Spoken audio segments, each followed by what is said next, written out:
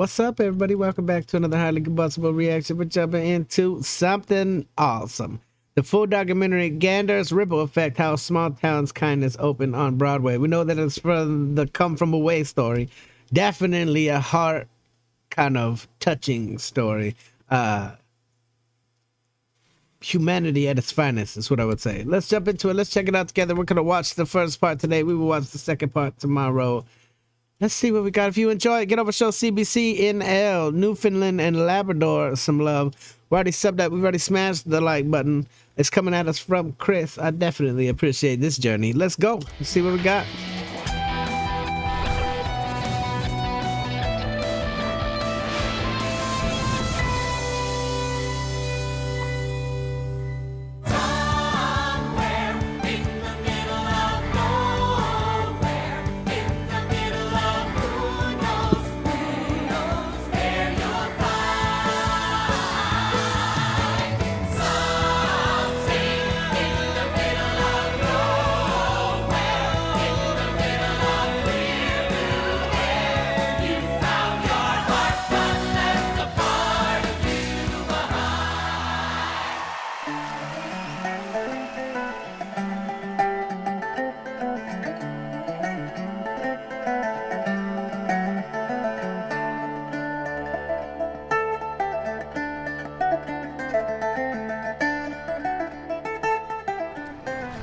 On a clear blue September morning, steel straight lines broke and crumbled, changing the world.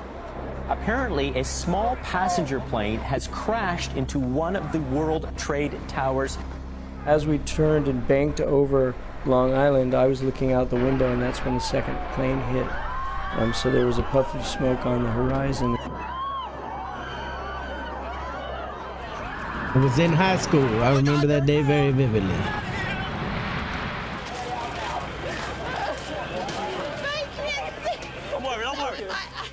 Minutes after the attacks on the World Trade Center and the Pentagon, U.S. airspace shut down. Hundreds of planes in the air above the Atlantic Ocean were ordered to backtrack to Europe or land at Canadian airports. 38 jets turned towards what used to be the world's largest runway. Those jets held 7,000 passengers. Gander's population was about to double. With a proud military tradition and a history of stepping up, Gander was more ready than most towns would be. Our plane was scheduled to land at JFK at 9 o'clock in the morning. That's where we were diverted from. So as we were approaching JFK over Long Island, the first plane hit the World Trade Center towers, and between the first and second planes is when our captain was given the information to turn and head north to Gander. So as we approached Gander, I remember looking out the window and seeing 7 other airplanes already parked on the runway. And we, like a Evel Knievel daredevil rider, we skimmed over the top of those airplanes and landed on the other side of them. Welcome to unexpected visit to Canada. We're in Gander, just informed of a horrible tragedy in Washington and New York City, and thank God we're not a part of it. We're safe here, but anyway, every single plane over the ocean is being diverted here, I think. So we're not sure where we're going to go or how long we're going to be here. We had received a report through our communication lines that what would appear to be maybe a terrorist activity or hijacking has occurred. On the ground for 8 hours. You can only imagine what was going through their minds. On the plane for, I don't know, 8, 15 hours? I don't know. Don't even know. Anyway, we're getting ready to get off soon. I learned when we got off the airplane, these yellow school buses that were there to shuttle us around, the driver told us they were actually on strike. And they had come off the strike in order to help people. And I'll never forget, clear as day, we got off the plane. It was this beautiful blue sky, completely warm. The first thing that happened was somebody came to me with like a little box of food and a toothbrush. And there was a complete stranger who just walked up to me and said, "Here." While the bomb squad was examining the planes full of passengers, the people of Gander and surrounding towns got busy. setting up cots, gathering bedding, and cooking for thousands. That's right, 30th Legion. Everybody had to be processed by the Red Cross, and this is where they had tables set up with all the food and everything for all the passengers when we got off the plane. And that's what was so amazing to us is, you know, we'd been on the airplane all night and we get off, and I was just shocked at the amount of food they had cooked overnight. They obviously did not sleep 1 minute. My children were 8 and 9, and actually it was a very hard day for my husband because there was such an unknown for him. All they knew is that I was flying, you know, my husband and my kids, but they didn't know where I was. And they spent the whole day not knowing where I was because even though they tried to call American, I mean, you weren't going to be able to get through. And American had a huge domestic operation to deal with, not to mention the fact that we had lost 2 airplanes. I knew where I was. I knew I was okay. I knew I was on the ground in Gander, but my family did not know. So it was much more challenging for them. And in the beginning of the musical, when Jen picks up the phone and says, "I'm fine, Tom," it's still very hard for him. No, I'm fine, Tom. I'm fine. For the 7,000 passengers who were finally out of their planes and on the ground, relief was soon mixed with shock. Incredible. How many are you making breakfast for? Approximately 300 Today? So, yes, that's right. So hopefully we'll get them all fed within a reasonable time. How long have you been here helping you?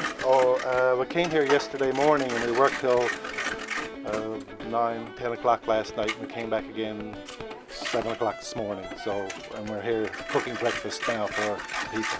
So we're trying to do the best we can. Look at the effort that people at Gander put into this. I think it's fantastic.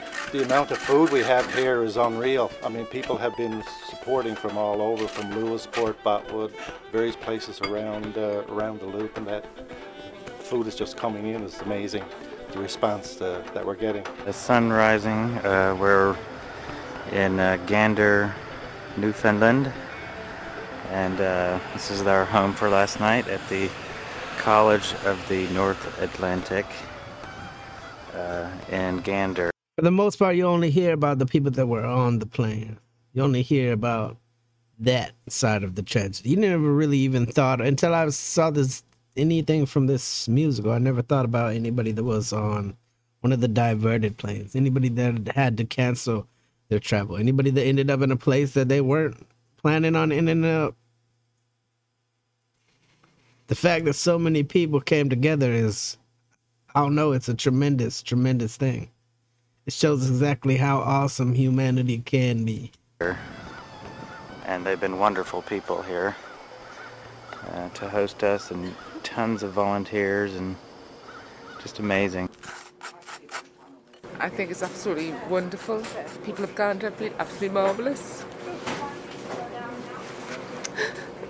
For what they've done here, they deserve a medal. They've been so generous. I can't thank them enough. It's the same, everybody feels the same down here as well. Everybody off the plane have been so grateful. They're absolutely great. You are really lovely people. I just hope we could do the same if it ever happened in our country. I'm so proud. You ought to be so proud of everybody here. We're so thankful. It's been brilliant. Everyone seems to have pulled together, you know. It's amazing where all the stuff has come from, because it doesn't seem really a large town, but everybody in the whole town has pulled together, and we're chuffed to bits. We really are proud. We will always have Gander in our hearts anyway. I have to say a great thank you to everybody in this village, to the staff, to the teachers, to the youth, to the families, and they are so helpful. They are full of friendship to us, and they support us, and they smile, and they cook by themselves, and it's great. And that's more than any master plan could have developed. It's just from man to man, and this is great. And thank you to everybody. Every single person you see has tears in their eyes. This is going to be a hard one to get through. Not hard as in a sad thing, but hard as in just It's beautiful. I would like to know how many people went back to Gander. If anybody went back afterwards. Person just actually went home and replanned a trip to go back. There's so many questions in my mind for the people that were there. Like, Central Newfoundlanders invited the Plain people into their homes to make phone calls or to take showers and to stay for dinner. Rock-solid friendships were soon formed. You would make forever friendships. Miles away from home, we should be plumb insane. But our plates are never empty. Lord, they're feeding us again. 1,000 miles away from home, we're waiting for a plane. I'm sure I can say this for everybody. With something that the stuff that's on television there, being the worst of what we're capable of, and then coming here and seeing the best of what we're capable of in this place is just so complete amazing. Polar opposites. After a week, with a hurricane headed for the island and a concern that some of the jumbo jets were sinking into the tarmac, airlines were finally given clearance to fly. It's been quite an adventure. I have never, ever met anybody as nice as the people in Gander. It is unbelievable. I'm serious. Never have I met people as wonderful, as helpful. There's not one person that we have come across who hasn't offered to help us in some way. It's overwhelming. We've had very, very good people taking care of us. They've been wonderful. They treated us just like we were home. It's been wonderful. It's been wonderful. It brought tears to our eyes to leave. But they've been great. They've been really great to us. And this is something that you will never forget. You'll always remember, the people here. They were wonderful, just wonderful, outstanding. 7,000 Plain people, now considered friends, went home and the Central Newfoundlanders got some rest. The ripple effect was just getting started.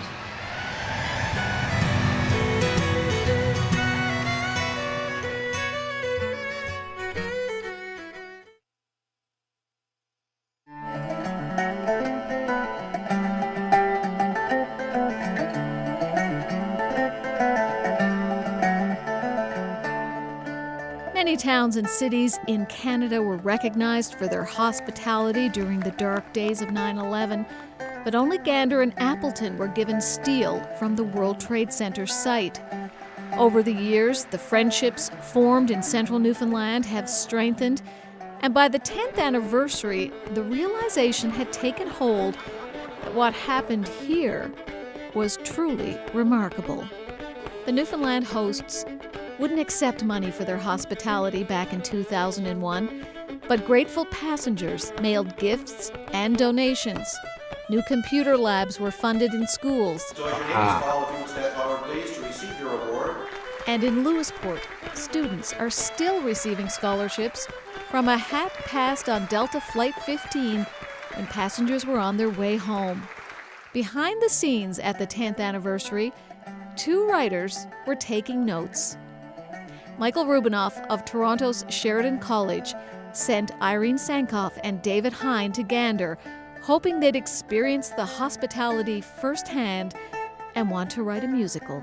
Not many people shared that vision to turn this into a musical. They didn't think this could possibly work. After a 3-hour dinner, that's where I said to them at the end, I said, try to find people to do a musical about the events in Gander, Newfoundland, and the surrounding towns on 9/11. And that's where it happened. No one would have guessed how far that 10th anniversary trip would take writers Irene Sankoff and David Hine. When we first came here, the town was filled with press, and they were all looking for sort of a 5-second soundbite. And what we were looking for, we didn't know what we were looking for, but we just talked. We ended up talking to people for 3 or 4 hours, and it was those conversations that inspired us. And every minute of those conversations was a new story that we wanted to tell and that we wanted to share, that made us laugh, that made us cry, that inspired us to be better people. And we just couldn't wait to get back home. When other people saw a 9/11 musical, we saw a story about community, and we saw a 9/12 story about the way this smaller community responded to a larger event. And coming out here has just, it's changed our lives, but it inspired us. That's why we made this. Their biggest challenge was convincing the Newfoundlanders that they did something worth writing about. I don't know if they thought we were slightly touched and were just being nice to us or what, but you know, they just very nicely were like, all right, what else do you want to know? You want another cup of tea? Okay. Oh, and then there's this one guy. And we just were like, that's great. More tea, more stories. David and Irene turned those stories into a script, and the musical Come From Away was first performed by Sheridan College students. The Canadian Music Theatre Project was created, and I'm so proud that our students first gave life to these characters. And from that, we're now going to Broadway. But before Broadway, the producers brought the entire cast and crew to meet the real people they're playing on stage. That's freaking awesome. Oh, there's already a cat. Oh my God, Bobby Harris! How are you? How exciting is this? I hope I don't embarrass you tomorrow. That's all I hope. Right? You can tell me afterwards if you're not happy about it. In Come From Away, Newfoundlander Patrina Bromley plays SPCA manager Bonnie Harris. She crawled over luggage into the holds of jumbo jets to look for and care for dogs, cats, and a pair of rare chimpanzees. We always take dramatic liberty, right? Like, I've done shows before, Oil and Water, obviously. Violet Pike was a real person. She's passed away, so I didn't get to meet her, but her family came to see it. And I've played Joan Morrissey, and Joan's family came to see it. And so you hope that you get that at least stamp of approval, but to have the actual person there is going to be a bit different. Nobody's sleeping. It's like Christmas. For 2 days now, everybody's like, did anybody sleep? Did anybody sleep? Because coming here is so exciting for everybody. And then meeting the people that they're actually portraying. Bringing Come From Away to Gander was more than a smart PR move.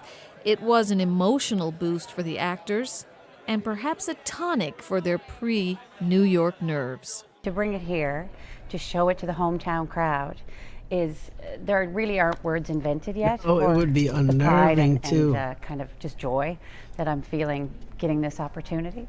And it's just such a generous thing for the producers to do. That never happens with a Broadway show.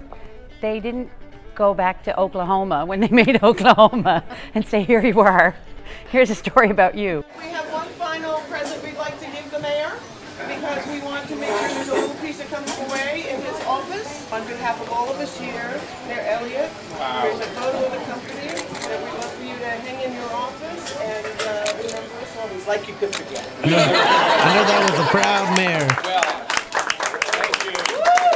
Our people didn't know what to expect at first. We don't every day, not too often that a musical play comes to Gander. On behalf of all the citizens of Gander, I want to say thank you to the production, the cast, for bringing this to Gander. There's only a two-man police force. Right. I was standing up by the fence and I looked towards the town. And it was like a sense of calm that came over me because I knew that the people of Gander, the people of this area, the people of Newfoundland and Labrador would take care of them.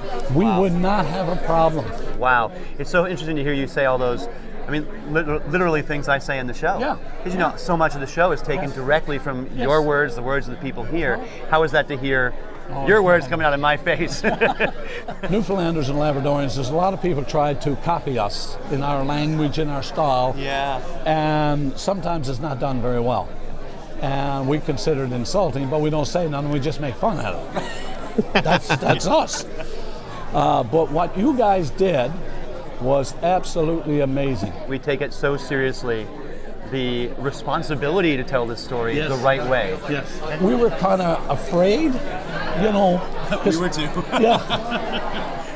Cast members also got tours of the schools and service clubs that house the Plain people.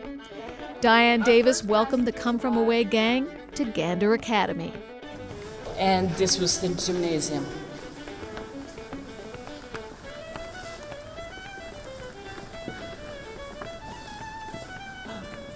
Baby, you come here, let me take care of you.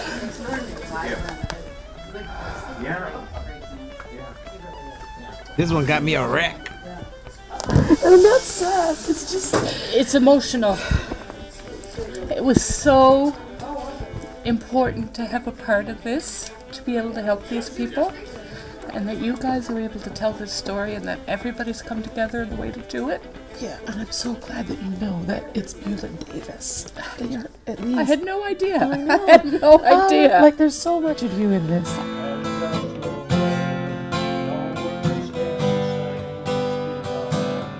It's kind of hard to find words to describe meeting somebody that you're playing and then immediately feeling like you know them and immediately feeling like you love them. Because she said right away, I don't do handshakes, I do hugs. I only do hugs. I can't describe it. I just can't. And I'm starting to tear up. And I don't like. That's all right. I got you.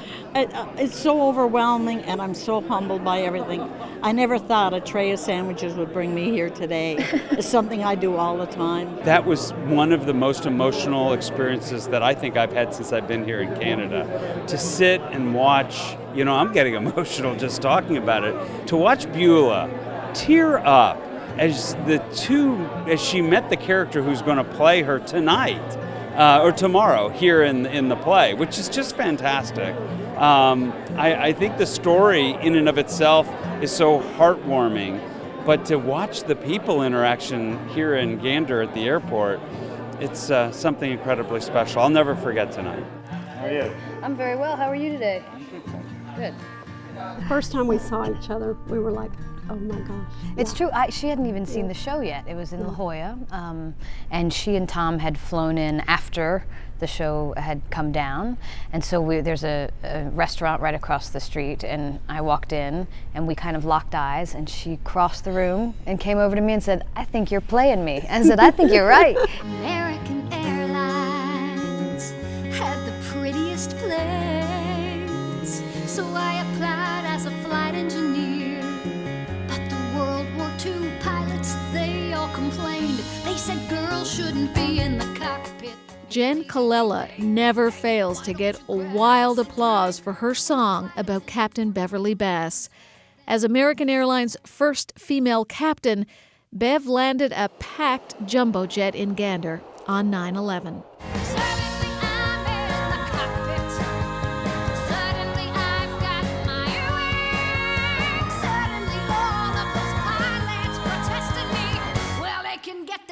Drinks. You're getting a point of view from someone who was in a leadership position and taking care of a lot of folks and having to hold it together in a time that was so uncertain. I want so many people to see this now that we have the energy and the power and the blessing. In all the things that were uncertain, the one thing that is certain is that it goes to show you that people are inherently beautiful.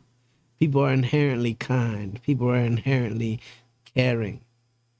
That's not saying everybody out there is. But I would say on the whole, everywhere that I've been to in my life, I've met friends, long-lasting friends. Everywhere that I've been to, I've met beautiful people that would give you the shirt off their back.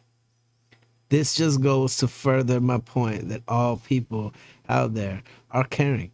Go get around. Go look at it. Go travel to places you never would have traveled to before. See it for yourself. In times of struggle especially, people are going to come together to support other people. This is absolutely moving. You're in the center row on the floor. We see this as our opening night. Broadway, that'll take care of itself. This is the important performance that we're going to give. We were here when all this happened, and we all had parking to it, so it's just to see if they're doing it right. 5 years ago, we were touring the airport, and Reg Wright gave us this amazing tour, 3 or 4 hours, and at the end of it he said, now, what are you writing? What are you doing? A story about people making sandwiches? And we said, yeah. A little bit deeper than that. And he said, well, good luck with that. People keep saying, is this a dream come true for you? And this is beyond our wildest dreams. It's impossible to say how much this means to us.